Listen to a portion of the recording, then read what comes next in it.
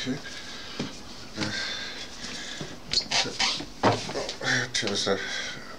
Turn this off for a second. Oh, hey, stop, pause. Thank you. I'm listening to a rebroadcast of Yvette here because, well, first of all, Tariq jumped in there. How did he do that? Anyway, because it's what is today? Tuesday morning? Yeah, I think it's Tuesday morning. Come on, Tariq, stop. Boy, we want to talk. It's a Tuesday morning, and I was just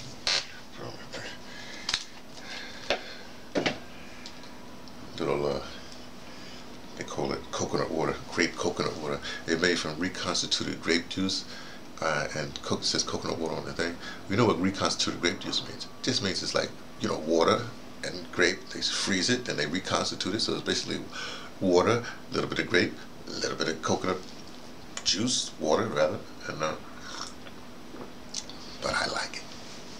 Anyway, so this is rebroadcast the podcast, but actually downloads. Actually, I was listening to it live, then she had some problems with the break, and I went back to sleep because I'm still in my pajamas.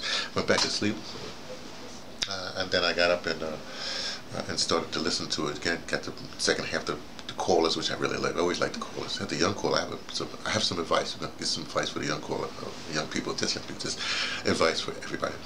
And then I just now got the first part now like that. So I listened to Yvette, you know. I listened to, of course, I wrote a comment for marching orders. I listen to Yvette twice a week. I listen to and Tone. I don't actually listen to it, Tone. What happens with Tone? If I see it, I'll grab it. You know, maybe not. You know. Anyway, so I get my marching orders from those two. Plus, I use Miss Neely Fuller Jr. for my marching week person, Miss Neely Fuller Jr. just for my discipline, for a code. That's my code. Well, talk about this sometimes later. Let me get to what I was saying. Here's what I was thinking. I was thinking back. I often tell you about my days not days, but that I was in the intermediate class of the Negro Ensemble Company when it first started. You know, 1967. About that time. Anyway, I was just thinking, the first production, I said this too before, the first production they ever did is a thing called The Song of the Lusitanian Bogey. And it's written by a Portuguese, I think it was a Mozambican guy or Portuguese. It's a Portuguese play. It was an amazing, to this day, it was the best ever production they ever did. It's one of the best productions ever done, you know, on an off-Broadway stage in New York, or any stage in New York City. The Song of the Lusitanian Bogey. Moses Gunn, Sterling, everybody, the whole, you know,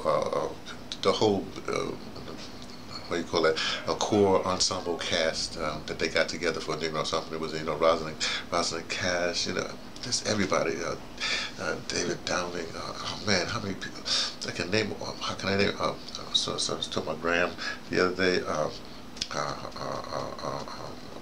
Arthur French, of course. Oh, the great Arthur French. I love Arthur. Arthur's been centered for several audio dramas I did. Anyway, let me get going. So that was the best thing. It was about revolution, let's put it that way. Or a history, you know, Portuguese enslavement, Portuguese, what the Portuguese did to Mozambique and stuff like that. I think it was Mozambique. And then our class, we did a production in that same time span. Called The Last Dragon, which I played. The dragon was a metaphorical kind of thing where they take this dragon out of his land, enslave this dragon. Okay, so the thing was black people. Then the beginning class that had just started, this was 68 I guess now, beginning class they just started, they did a production of, again, this history of slavery. It was the most powerful, it was a great production. It was amazing. Ours was alright, but theirs was great. You saw Lusitanian Bogey is like a classic. I don't know why, I talked to Doug one time. And I asked him about it. Also, God is a Guess What. It's another play. If I could do a play, I would do God is a Guess What. I mean, if I was to direct a play, I'd do God is a Guess What. But let me get back to this. And I think Doug had said that he tried to find an author with it. Somehow they couldn't run these people down. And also a little fun fact to you. Never mind, I'll leave that fact at some other time. Okay, back to the people. So here's something with young people, everybody. What you do is like, okay, say for instance, say art world. Artists, you find artists. I'm talking painters, you know, whatever you, a person like acrylic and whatever. Anyway, or you painters, you know, whatever. You even drawers, right? I have an idea for you, ADOS idea. Now you see how, I hope you can see this. You see how you have these little, like squares on this towel? See how you have little squares? Okay. Now let's take this side here. Take the back side. If you had a towel that had a silhouette, like this is silhouette, this is the Ankh silhouette, but a silhouette of the American flag. Silhouette of the American flag, you know. But then on these little, it would have these pucks here. And it was, when I say silhouette, like what do you call that? It's not, yeah, I guess you call it silhouette, but that marking, that watermark, the watermark, like watermark, so you can faintly see it. Then what you would have in each one of these squares, like you have a little crack, and out of this crack, you know, you see something like a slave ship bow coming through. Or the crack would keep on going. The crack would get bigger, bigger, bigger. The next one would be bigger cracks, and then finally you have this people enslaved. Then you have this whole history of ADOS travel. Then you get down here as this bigger. Then you have another hole where we renamed ourselves with ADOS. We renamed ourselves as the American Descendants of Chattel Slavery. That's our official name. You know, yeah, everybody's black. Yeah. But just like all the other people, you know, the Brazilians, the Black Americans, rather the Mexicans that are black, the Venezuelans that are black, everybody is black, you know, the Grenadians, you know, like that. Well, now we're the ADOSans.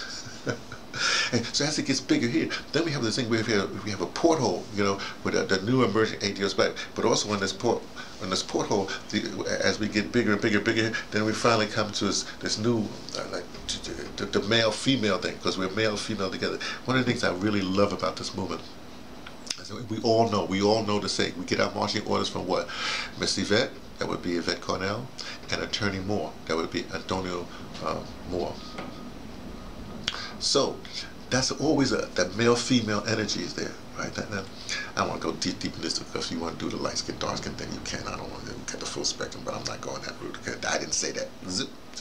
Okay, that's one of the things, you know, and that's super important, because they're trying to take they always try to separate us, and so if we can come together like that, that's wonderful. So that's for the art thing. Say for the young poets. Poets should have what's called an epic poem about ADOS journey, how to come to this part of being an ADOS. Plus, you can have these little poems, you know. In fact, there should be some great poets should get together, and they each should have an ADOS future person, and they should write the book of reparations, you know, poetry style, something like this, right? Wild and Out need to have a whole, you know, yeah, Nick Cannon be down for this. Wild and Out should have a whole section, ADOS, a whole ADOS week, I don't know, ADOS month, I don't know what, you know, I don't know, say what 4th of, I don't know, just ADOS something, a whole show on ADOS. Yeah, I know, and he said, well, maybe you just, well, they got to do it in a way they don't diss ADOS, raise the profile. Okay, let me that one on. Again, musicians, same thing. Where's the ADOS suite from the classical music? Where's the ADOS suite from the jazz musician? You know what I mean? There should be ADOS from now until the election time, from now on. If you're an artist, as you do your other shaking this and doing that, you need to also have an ADOS slither. And that slither, like the thing I'm saying, will get bigger and bigger and bigger as we get more and more and more. But you have to start now. I'm talking about the athletes too. You know, when you do your celebration, what's celebration? Well, that's my ADOS celebration, the reparation celebration. You know, I don't know. Figure it out. You know what I mean? They're just, what inspired you to get that shot? ADOS inspired me to get that shot. But you hit that home run. What's that? You see what I'm saying? You know, you get what I'm saying. Every spear, figure out how you can have an ADOS slither that you can start and take your marching orders from Miss Yvette and Attorney Moore. And get that slither, so as that slither gets bigger and bigger and bigger according to the information and the data and the stuff that you also, remember, you have to do your own research, bring to the matter. Okay, all right.